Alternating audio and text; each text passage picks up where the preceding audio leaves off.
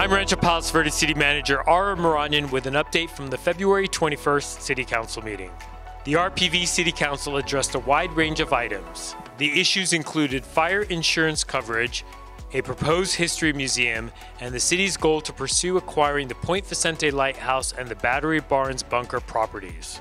The council authorized the mayor to send a letter to the U.S. Coast Guard and federal legislators expressing the city's continued interest in acquiring both the landmark Lighthouse property on Palos Verdes Drive South and Battery Barns, a 3.9-acre site next to City Hall that houses a World War II era bunker.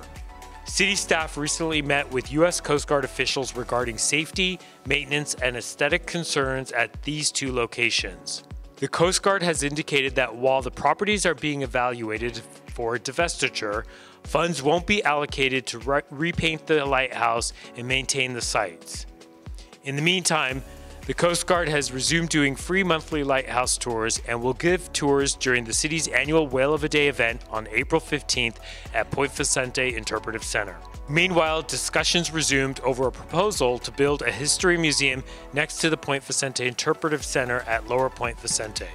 The Palos Verdes Historical Society has requested building a 5,000 square foot museum on city property using private funds. Upon completion, the museum would be deeded to the city. The Kendida Civic Center was also being considered as a possible location. After listening to public testimony, the City Council members decided that more information and community input was needed and voted to receive the staff report, but did not direct staff to proceed with the project at this time.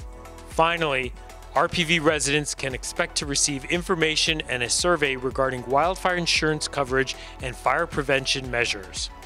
The Council approved drafting a survey after receiving a report on resources available for wildfire property coverage and the growing number of uninsured residents. For more information on these issues, watch the City Council meeting on RPVtv or the city's website at rpvca.gov.